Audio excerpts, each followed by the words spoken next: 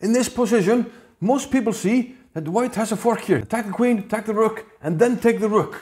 But that's not what I did. I'll show you what I did and why I found it. In 1902, black had this position. He thought he's losing the bishop because of the pressure on the d-file. He resigned the game, but that was a mistake. He should have played bishop to g1, opening up an attack on the queen and threatening mate.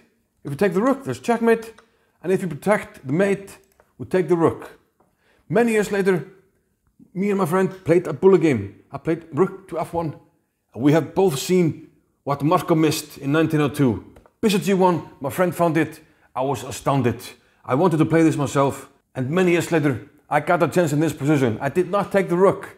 I learned, I saw the pattern, I played it immediately. I took on c7, took on d6, and now we have the same pattern. The bishop hitting the square on h7, and we hit the queen, and we win material. Game is over.